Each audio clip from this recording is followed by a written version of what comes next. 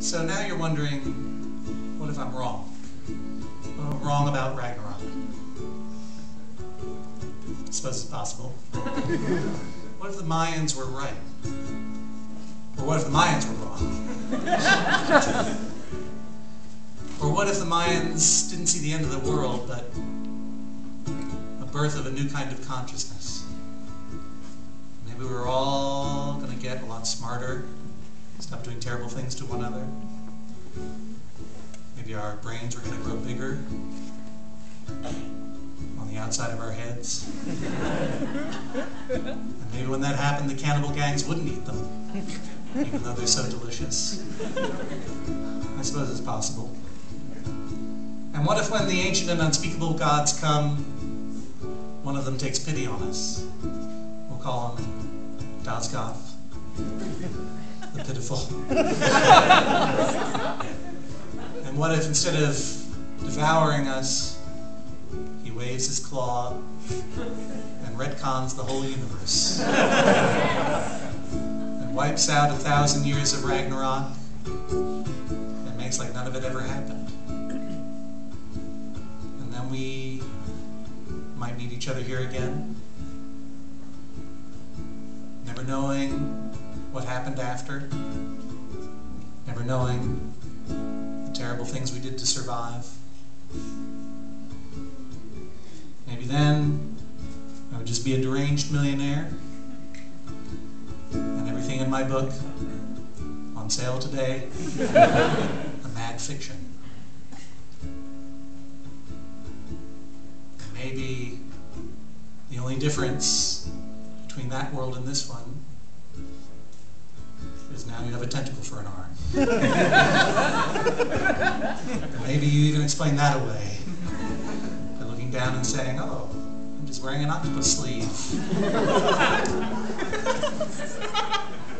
The brain can miss so many things when it doesn't want to see. Or maybe nothing happens at all. Maybe you have a tentacle for another reason. It could happen that way.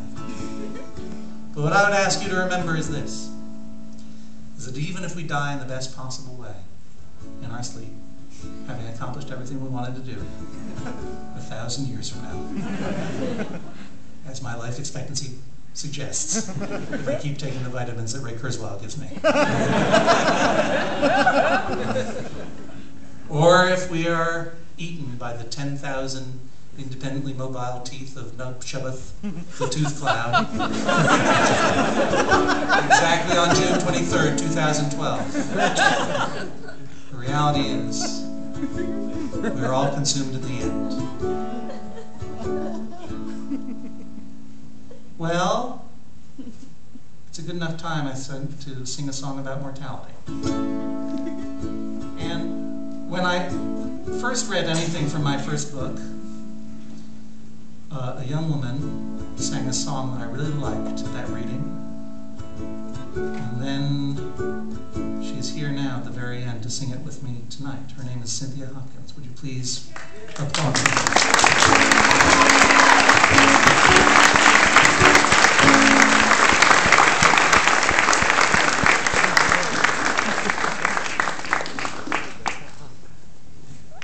Did you know that you had sung that song in the first reading I ever gave, the first hobo name reading I ever gave?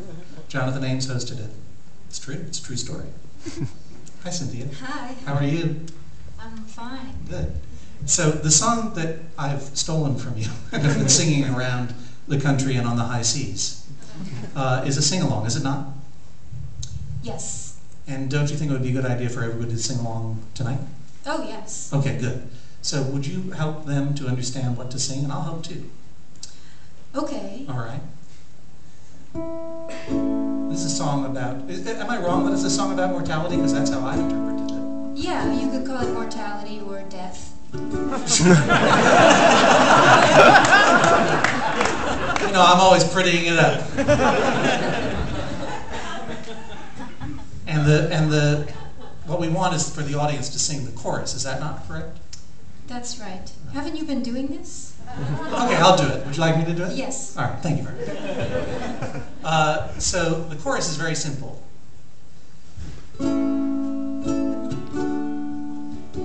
And so the first words you want to sing, I learned this from you, from watching you. Ah. Okay.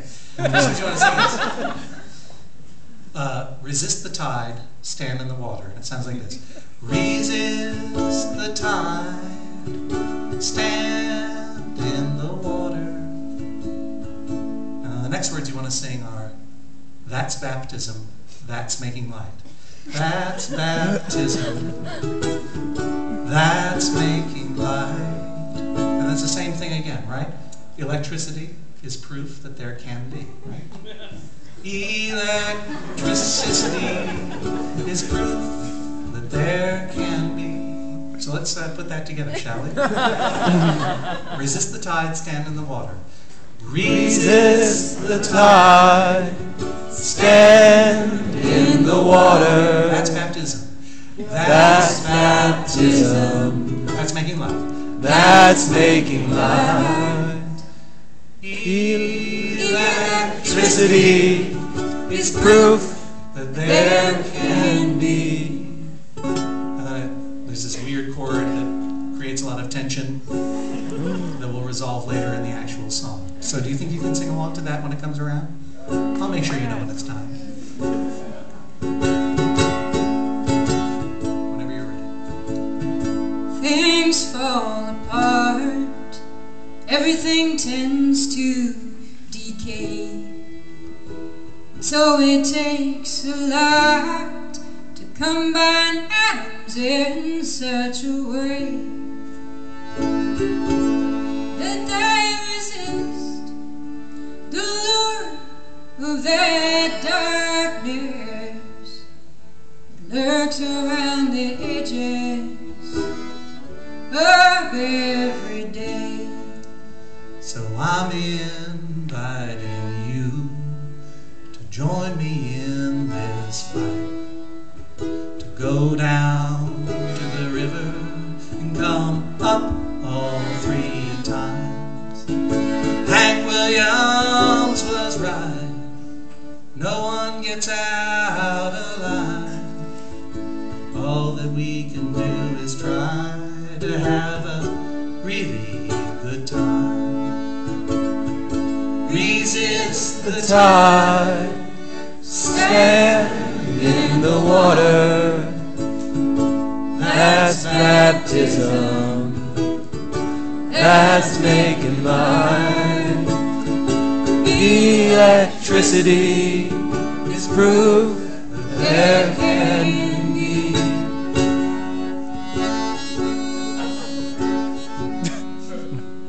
Little bit of light in all this darkness.